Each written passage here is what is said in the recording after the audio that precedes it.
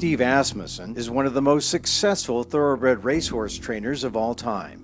Asmussen also has the most extensive record of rule and drug violations of all major trainers in U.S. horse racing. PETA conducted a 4-month investigation of Steve Asmussen's operations at the famous Churchill Downs and Saratoga racetracks in order to expose what it takes to get to the top in horse racing and the price that the horses pay. On average, 24 horses per week die on racetracks in the U.S. During the course of the investigation, PETA's undercover agent documented standard practices in this industry in which death and injuries are business as usual. The horses were sore and injured all the time and constantly getting injections and treatments of all kinds. Fuck these horses. Motherfuckers, they'll fucking break your fucking heart every fucking day. These cocksuckers. There's always something wrong with them. To train and race through all the injuries, exhaustion, and pain, horses are subjected to an endless cycle of performance-enhancing medications and pain-masking drugs. This regimen takes its toll on fragile young horses whose bones aren't fully developed. Place is hard on horses, man. Everybody wants to horses here. It's the hardest place in the world, man. Just see these limping motherfuckers. I see this son of a bitch out here jogging and everything. It's fucking horrible. Well, that's nice to see that much fluid shooting out of those joints. Well, fuck, look at the fluid in there. Even Asmussen's prized horse Nero, who finished second in the 2011 Kentucky Derby, was forced to continue training and racing on painful, chronically damaged feet. Animal Kingdom wins the Derby! Nero in second! Have Nero's feet always been this bad? Yes. They're horrible. That's all missing. His foot is a little bitty nub. It's all broke off. He lost, listen to me, he lost Z-bars on both feet multiple times until he had bloody holes in the bottom of his feet. Oh no, this is you don't have any foot at all. Quit being such an asshole. Got contracted heels. And he's got no foot. There's no wall. There's no wall. He doesn't even have a pulse in this one. He's barely got one in the, stick your thumb in there, right there in the throat. Oh, right there, don't touch it again. Oh, he can't take a brush. No, it's been like that for 3 months, right there, from putting a Z-bar over top of it and rotted. Put your thumb in that hole right there. Listen, I know the fucker hurts. This hurts. Let me show you this hole. This is tricky. We tried super glue in that hole. Super glue. That's the stupidest thing I've ever heard. Just a few days later, on Kentucky Derby Day 2013, Nero died after a severe bout with colic at Churchill Downs. I have seen a lot of shit. That is the most violent fucking death I've ever seen. We almost died just trying to get that motherfucker down. We retired the horse a year ago. So we retired him from racing last year. That's when we stopped. He was finished then. After that, you should have retired. By then, for the money? Back in the time. From birth to death, most horses used for racing are treated like disposable commodities. You cannot believe how many they hurt and kill before they ever even get to the racetrack. It's mind-boggling. While gamblers at the Kentucky Derby sip mint juleps, the horses are served a steady diet of drug cocktails. With all the medications the horses were being given, even in their feed, it felt more like working in a pharmacy than a stable. One of Asmussen's drugs of choice was thyroxin. The drug was being given to every horse in Asmussen's barns, apparently without testing or evidence of any thyroid condition. This drug was recklessly administered, seemingly just to speed up metabolism, not for any therapeutic purpose. Viral level up.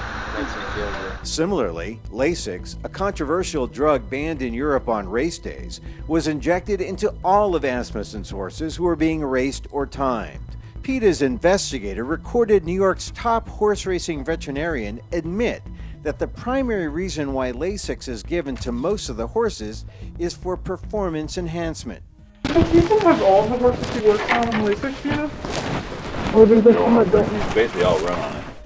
It makes them lighter. I just didn't know if there were some that didn't need it. Probably. But it's a performance enhancer. PETA's investigator also documented an array of painful treatments performed on horses. Are those marks on his leg from blisters? Right there, that's from freeze fire. You take liquid nitrogen. Freezes circulation. Yeah, it's the worst fucking freeze fire job I've ever seen in my life. Shockwave therapy is like, it's dead. It kills pain. That's why you can't do it close to it. Because people used to do it like 2 or 3 days out, and then these fuckers go out there and snap their fucking leg off. You have to have a specialist come in and do it? No, anybody can do it. Fucking retard can do it. It fucking hurts like hell. I can't believe when fucking some bitches can take it. I would see bettors in the stands reading statistics in the daily racing form, and I would think, they don't know how sore and injured these horses are and how many medications they're on. They're being duped. Here, Asmussen's chief assistant trainer, Scott Blasi, angry that his horse got scratched by stewards before a race, tells the investigator how he will fool the stewards next time. You know what? I'll fuck them next time. I'll put a gel cast on that motherfucker and I'll make it look as good as it fucking can. I ain't got no problem scratching the horse. Horse is a little fucking off. Trainers will do just about anything to gain an advantage, regardless of the consequences to the horses. Here, Scott Blasi jokes about how one of his leading jockeys, Ricardo Santana Jr., used a concealed shocking device on the horses. I tell you. Wake up cold in the morning. You got the Machina?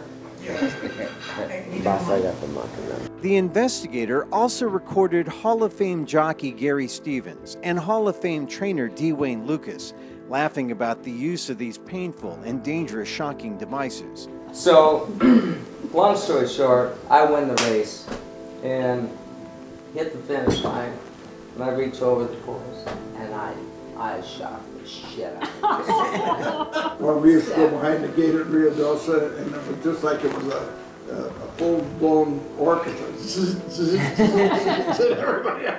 Everybody had one. Although during nationally televised races, owners and trainers will wax on about how much they love their horses, here's what they say when they think the cameras aren't rolling. Here, Scott Blasi celebrates losing one of his poorly performing horses in a claiming race to a new owner. Just do a fucking cartwheel right now. The horse, Valediction, later had to have emergency surgery, but Blasi was overjoyed that he had unloaded the horse.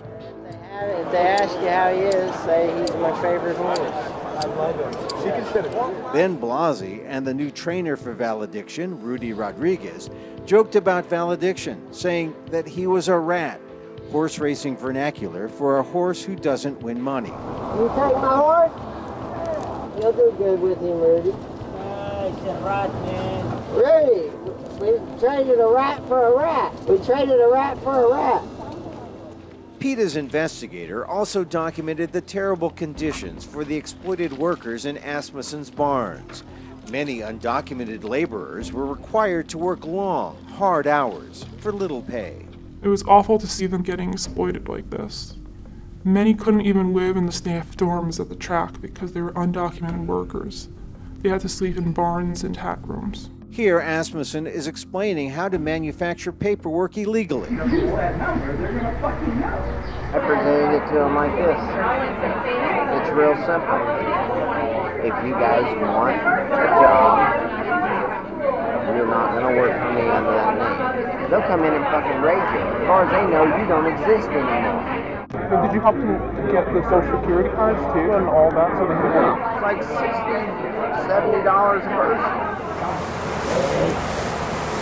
The horse racing industry tries to project the image of rolling, bluegrass hills, and family farms. But these are factory farms, where syringes are the most important tools of the trade.